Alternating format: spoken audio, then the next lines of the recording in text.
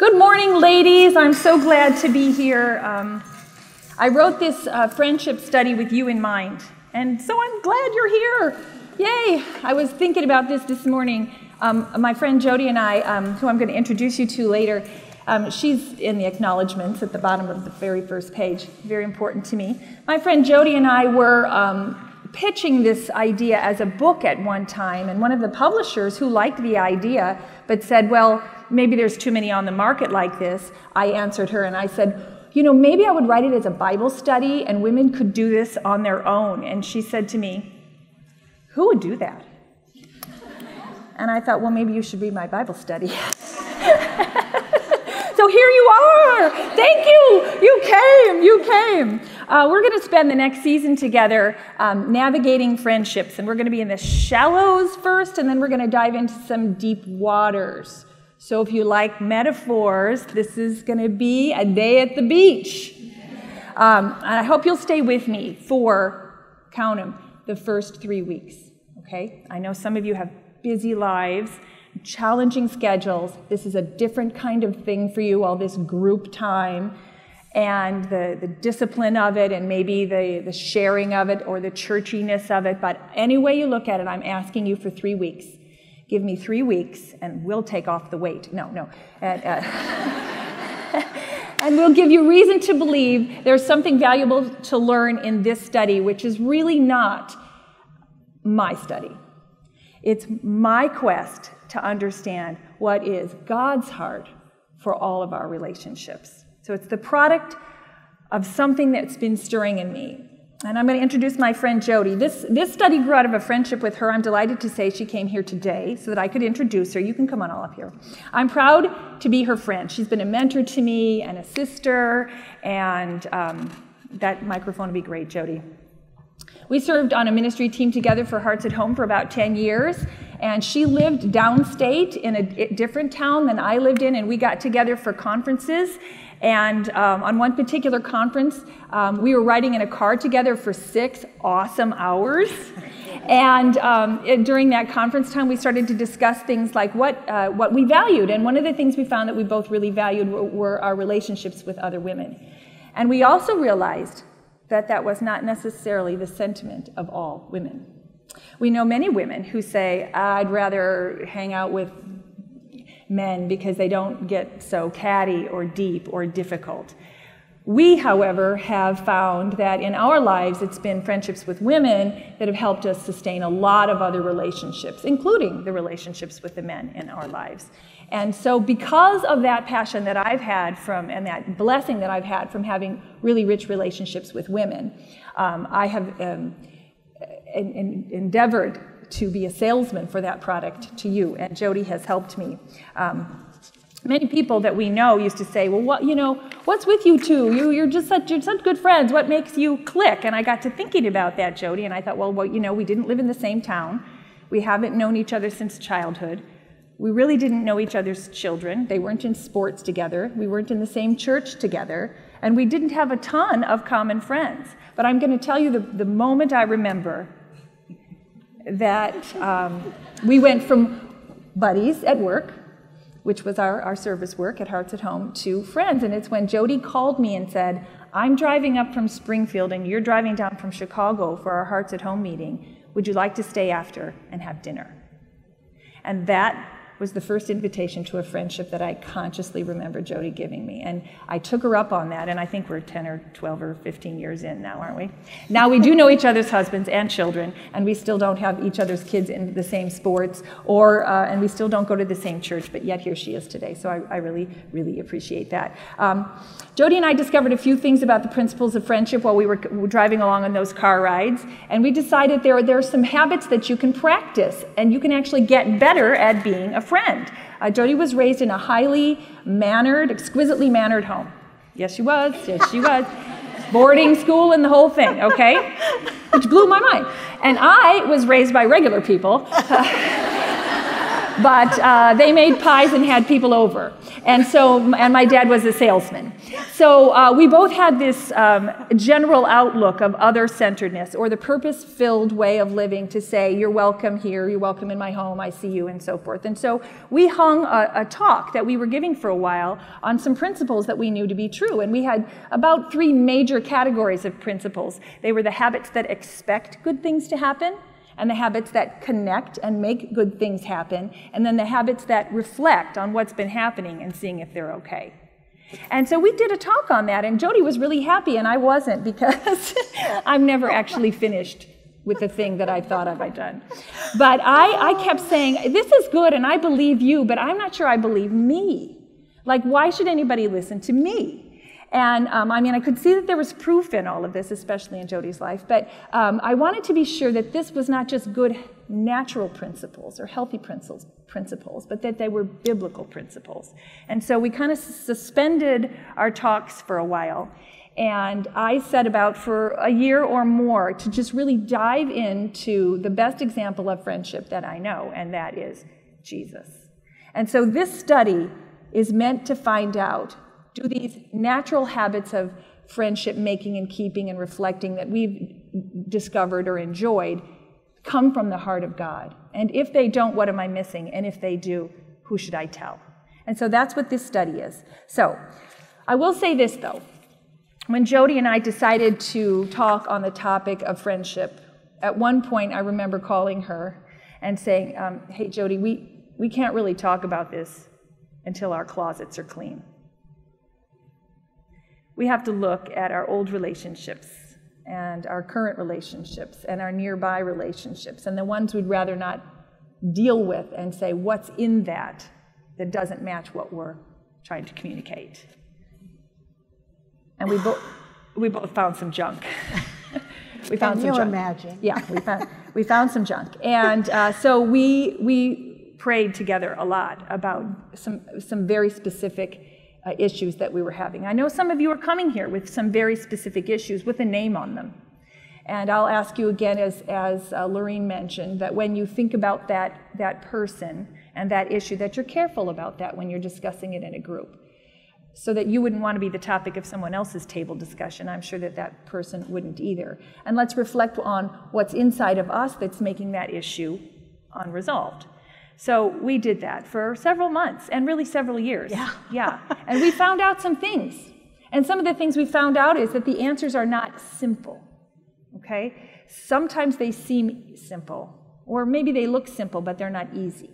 They're not easy to make happen. And so I want you to expect correctly about what you're going to get out of this time together. You're going to get the beginning, which is why when you're told to do your study maybe one hour a day or 15 minutes a day as it is, this is a very palatable study for busy people, 15 minutes a day, it's best if you do that, because there's something in there that can grow from that on that day that can be useful. And the culmination of it, I think you'll find a product that you can apply to every relationship that you have. We're going to stick with friendship because unlike all the other relationships that you have, the ones that are bounded by blood, like all of the people you've given birth to or who have given birth to you, or covenant, like your marriages, or professional contract, like your business associations, friends have no conditional boundaries that are natural to them. We create them. And thus, I think this may be the most authentic proving ground for that idea of unconditional friendship, unconditional love. We'll talk a lot about that as we go along. Right now, I'm going to show you this beginning of this book. And there's a really nice graphic of it, but it doesn't appear on our slide. You'll have to trust me on that. The name of the book is The Middle Place by Kelly Corrigan. And within that book that Jody's going to read, and Jody, I'm ahead of myself here, sorry. There are some excerpts that completely define this principle, which is above us here. There are 2 types of people. Those who come into a room and say, well, here I am. And those that come into the room and say, oh, there you are. Which do you think is more attractive?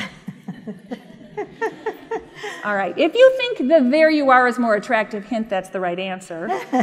I want you to give me some there you are hands. Let me show you what that looks like.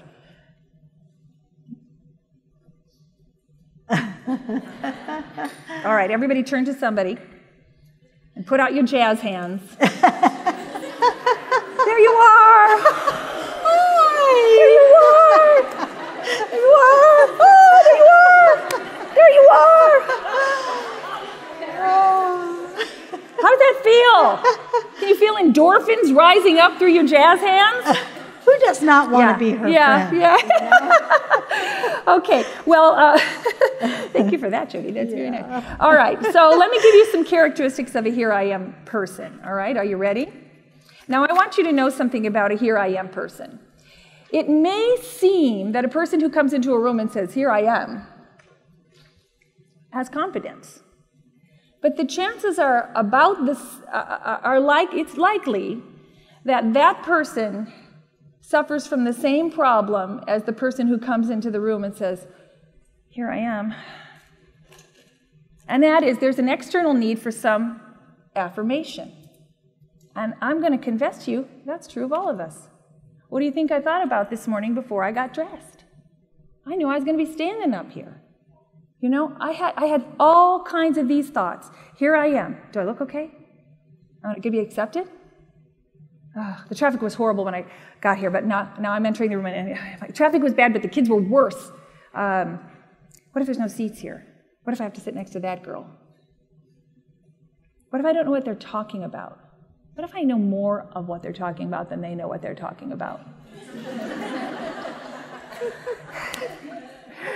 What if this is boring, or saccharine, or too difficult, or too long, or too fast, or too slow, or too loud? What if I don't like the music, or the leader, or the food? And what if nobody notices me, or everybody looks at me? Why am I here? A Here I Am person says, why am I here? I'm not sure what this means here.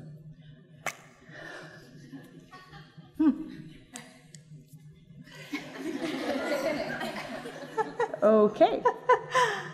Love me some technology. All right. Here's what a There You Are person says. Are you ready? I'm not, apparently.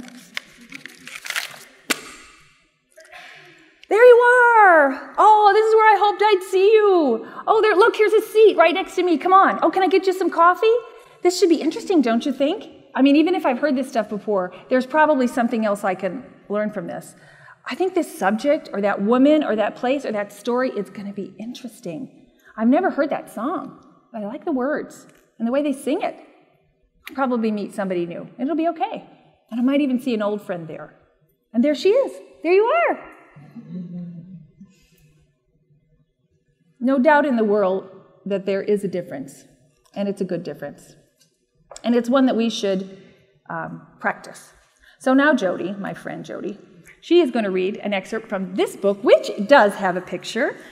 And this is from the book by Kelly Corrigan called The Middle Place. Jody and I were in the middle of reading it together, which is a thing friends do. I know there's some book studies out there. And I remember that we would call back and forth, and she'd say, did you see that thing on page 11? Oh, did you read that part about? And I just loved that. And then we came across this piece. I love how, or we both do, love how Kelly Corrigan speaks of her There You Are dad. And he affectionately refers to Kelly, his daughter, as Lovey. And we both were so captured by this description she had of a There You Are dad. I think people like him because his default setting is open delight. He's prepared to be wowed by your humor, your smarts, your white smile, even your handshake. Guaranteed, something you do is going to thrill him. Something is going to make him shake his head afterward in disbelief and say to me, Lovey, what a guy. Or, Lovey, isn't she terrific? People walk away from him feeling like they're on their game, even if they suspect that he put them there. He does that for me, too. He makes me feel smart, funny, beautiful. He told me once that I was a great talker, and so I am.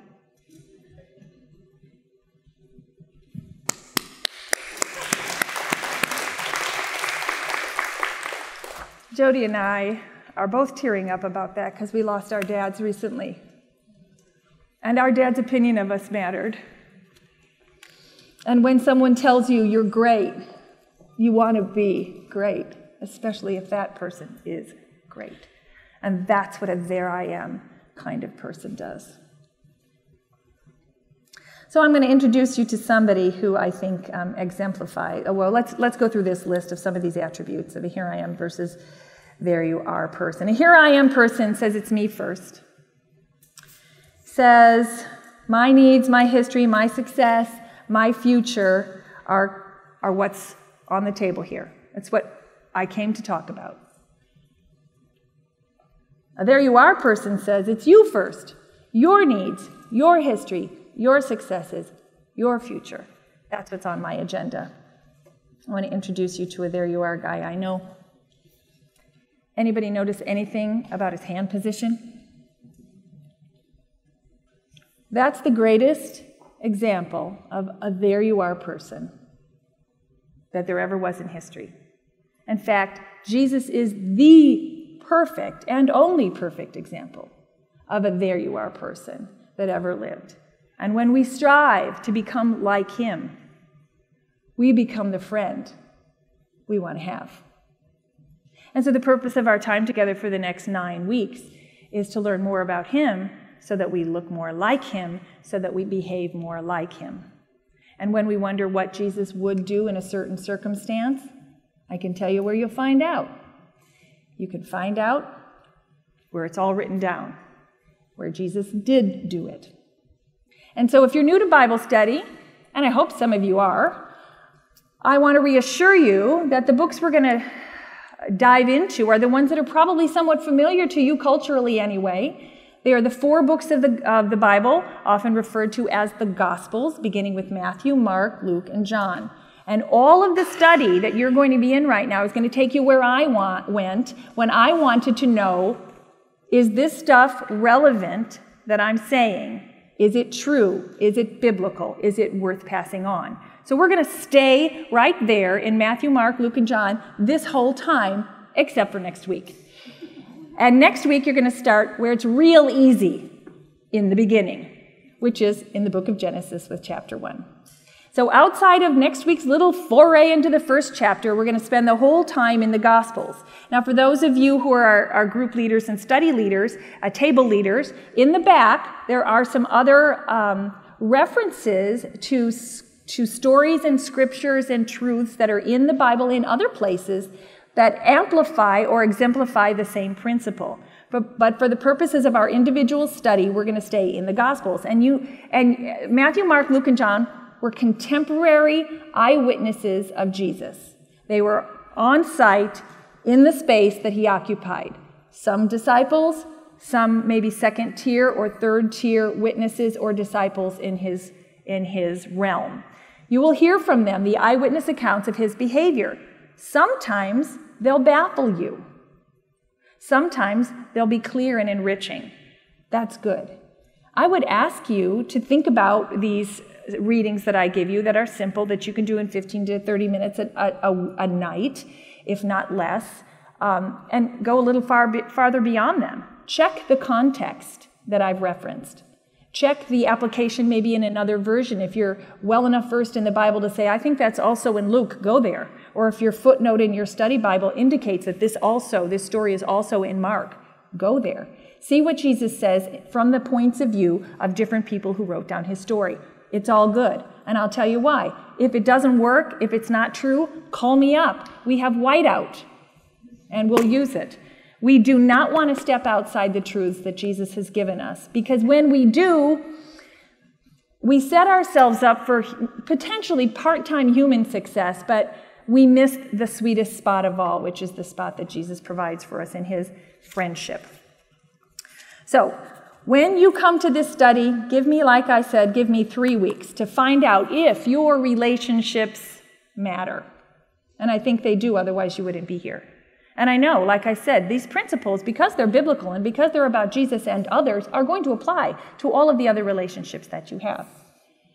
And find out if you can become the friend you want to be and to have. And I will tell you this, as Jody and I indicated, it's there are some things you'll dig up, and they'll take some time to look at. Together, in good relationship with another woman, you might get some honesty that you might not find for yourself. She might be able to tell you, when you did that, you sort of left the impression that, or when you talk that fast and interrupt her, she feels like. These sorts of things are helpful for you to make corrections, but they're not going to happen in 9 weeks. They're going to happen until you get to eternity, when unconditional love is presented to you as mercy and grace, and then you can live it out more fully. But let's try to get as close as we can, shall we?